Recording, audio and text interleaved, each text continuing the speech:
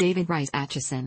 David Rice Atchison, August 11, 1807 – January 26, 1886, was a mid-19th century Freemason and Democratic United States Senator from Missouri. He served as President pro tempore of the United States Senate for 6 years.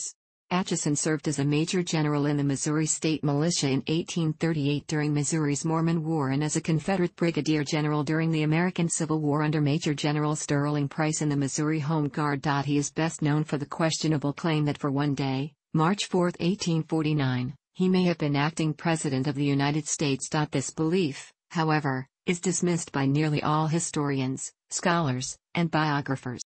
Atchison, owner of many slaves and a plantation, was a prominent pro-slavery activist and border ruffian leader, deeply involved with violence against abolitionists and other free staters during the Bleeding Kansas events.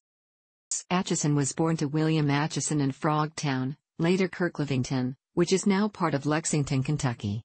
He was educated at Transylvania University in Lexington, where his classmates included 5 future Democratic senators: Solomon Downs of Louisiana, Jesse Bright of Indiana, George Wallace Jones of Iowa, Edward Hannigan of Indiana, and Jefferson Davis of Mississippi. Atchison was admitted to the Kentucky bar in 1829. In 1830 he moved to Liberty in Clay County in western Missouri, and set up practice there, where he also farmed.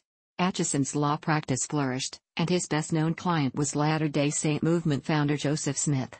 Atchison represented Smith in land disputes with non-Mormon settlers in Caldwell County and Daviess County. Alexander William Donovan joined Atchison's law practice in Liberty in May 1833.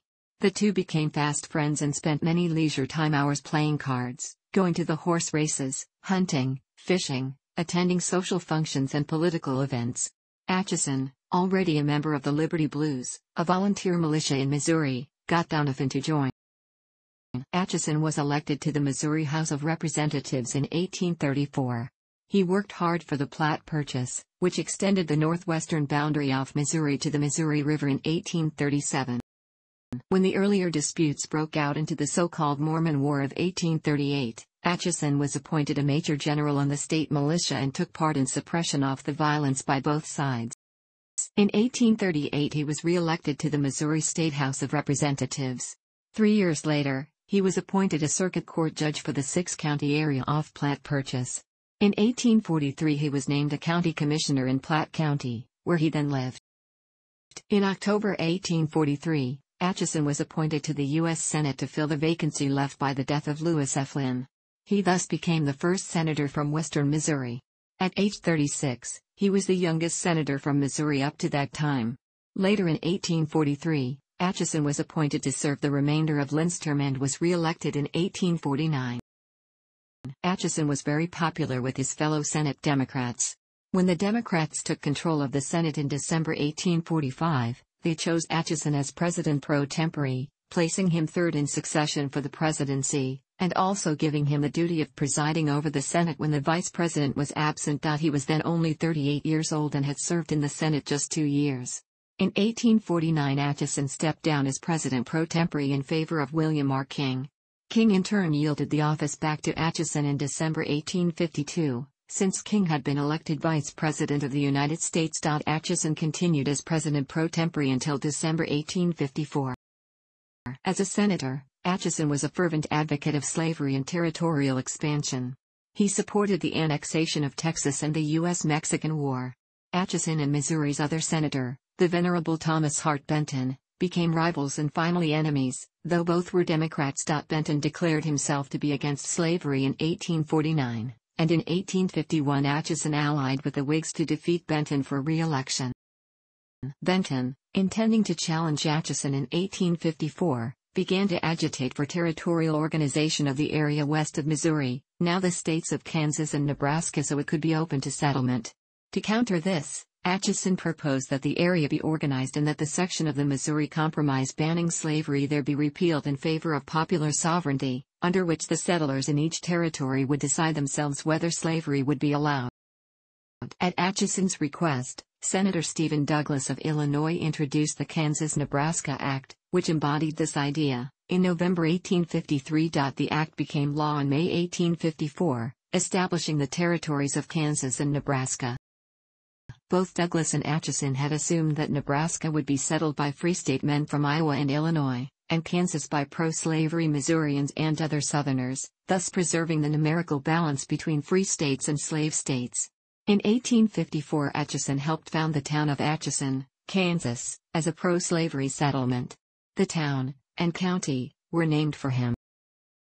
In fact, while Southerners welcomed the opportunity to settle Kansas, very few actually chose to do so. Instead, most Free Soilers preferred Kansas. Furthermore, anti-slavery activists throughout the North came to view Kansas as a battleground and formed societies to encourage Free Soil settlers to go to Kansas and ensure that both Kansas and Nebraska would become free states. It appeared as if the Kansas territorial legislature to be elected in March 1855 would be controlled by Free Soilers and ban slavery. This was viewed as a breach of faith by Atchison and his supporters. An angry Atchison called on pro-slavery Missourians to uphold slavery by force and to kill every goddamned abolitionist in the district if necessary. He recruited an immense mob of heavily armed Missourians, the infamous Border Ruffians. On the election day, March 30, 1855, Atchison led 5,000 Border Ruffians into Kansas. They seized control of all polling places at gunpoint, cast tens of thousands of fraudulent votes for pro-slavery candidates, and elected a pro-slavery legislature. The outrage was nonetheless accepted by the federal government. When Territorial Governor Andrew Reeder objected, he was fired by President Pierce. Despite this show of force, far more Free Soilers than pro-slavery settlers migrated to Kansas. There were continual raids and ambushes by both sides in bleeding Kansas. But in spite of the best efforts of Atchison and the ruffians, Kansas did reject slavery and finally became a free state in 1861. Charles Sumner, in the epic Crimes Against Kansas speech on May 19, 1856, exposed Atchison's role in the invasion, tortures, and killings in Kansas. Speaking in the flamboyant style he and others used, lacing his prose with references to Roman history, Sumner compared Atchison to Roman Senator Catiline, who betrayed his country in a plot to overthrow the existing order. For 2 days, Sumner listed crime, after crime, in detail, complete with documentation by newspapers and letters of the time, showing the tortures and violence by Atchison and his men. 2 days later, Atchison gave his own speech, totally unaware as yet that he was exposed on Senate floor in such a fashion. Atchison's speech was to the Texas men he just met, hired and paid for, Atchison reveals in his speech, by authorities in Washington. They are about to invade Lawrence, Kansas. Atchison makes the men promise to kill and draw blood, and boasts of his flag, which was red in color for Southern rights and the color of blood. They would press to blood the spread of slavery into Kansas. He revealed in this speech that the immediate goal of the invasion was to stop the newspaper in Lawrence from publishing anti-slavery material. Atchison's men had made it a crime to publish anti-slavery newspapers in Kansas. Atchison not only makes it clear the men are to kill and draw blood, he tells the men they will be well paid and encourages them to plunder from the homes to invade. This was after the hundreds of dozens of tortures and killings Charles Sumner had detailed in his Crimes Against Kansas speech. In other words, things were about to get much worse, now that Atchison had his hired men from Texas. Atchison's Senate term expired on March 3, 1855. He sought election to another term, but the Democrats in the Missouri legislature were split between him and Benton, while the Whig minority put forward their own man. No senator was elected until January 1857, when James S. Greene was chosen.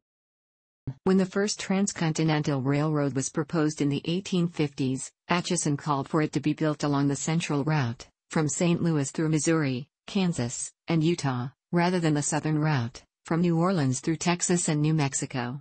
Naturally, his suggested route went through Atchison. Atchison and A.W. Donovan would fall out over the politics preceding the Civil War and on which direction Missouri should proceed. Atchison favored secession, while Donovan was torn and would remain for the most part non-committal. Privately, Donovan favored the Union, but found it hard to go against his friends and associates. During the secession crisis in Missouri at the beginning of the American Civil War, Atchison sided with Missouri's pro-Confederate governor, Claiborne Jackson. He accepted an appointment as a major general in the Missouri State Guard. Atchison actively recruited state guardsmen in northern Missouri and served with Missouri State Guard Commander General Sterling Price in the summer campaign of 1861. In September 1861, Atchison led 3,500 State Guard recruits across the Missouri River to reinforce Price, and defeated Union troops that tried to block his force in the Battle of Liberty. Atchison continued to serve through the end of 1861. In March 1862, Union forces in the Trans-Mississippi Theater won a decisive victory at Pea Ridge in Arkansas and secured Union control of Missouri. Atchison then resigned from the Army over reported strategy arguments with Price and moved to Texas for the duration of the Civil War.